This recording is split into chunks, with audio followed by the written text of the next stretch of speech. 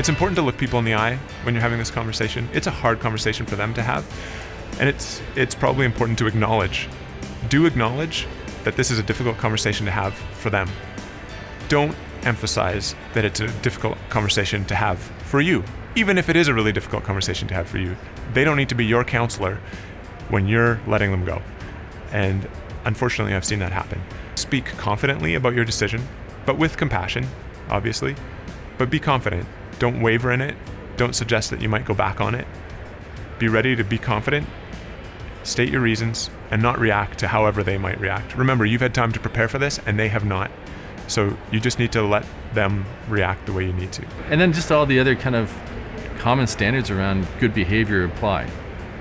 This is not your time to take vengeance on someone. It's not your time to tell them everything that they've ever done that's bothered you. It's not your time to insult them in any way, shape, or form. You should be graceful and you should be considerate. And if you're firing them, and this is going to be a hard day for them, so make sure that you're caring about it. You should also offer them a taxi. If they are on their way home and they're distraught and they get into a car accident, that could be you could be liable for that. So you should make sure that they've got transportation home. You should, in some cases, make sure they've got outplacement resources if necessary. You should follow up to make sure they made it home safely. Like, you should acknowledge that this is a tough time for them, and you should try to protect them as a result of it.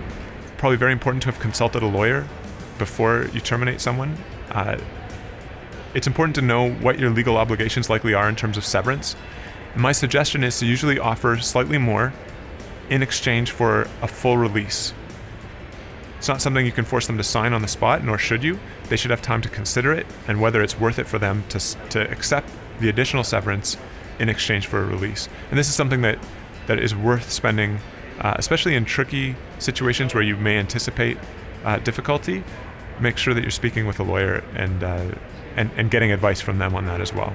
Do make sure that you've recorded your thoughts before and after the meeting.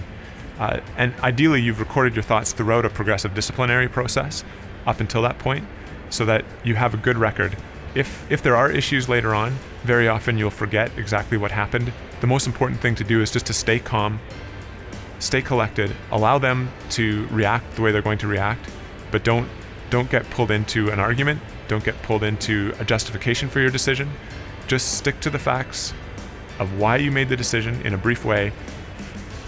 Reiterate that you've made this decision, and then focus them on what their next steps are, rather than dwelling on the past.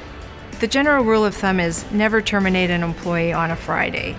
The reason for that is you want to have days in the week left for the person to seek support if they want to seek support. If you terminate somebody on a Friday, it's the weekend, and they might not be able to access outplacement services or counseling services that they really want to get.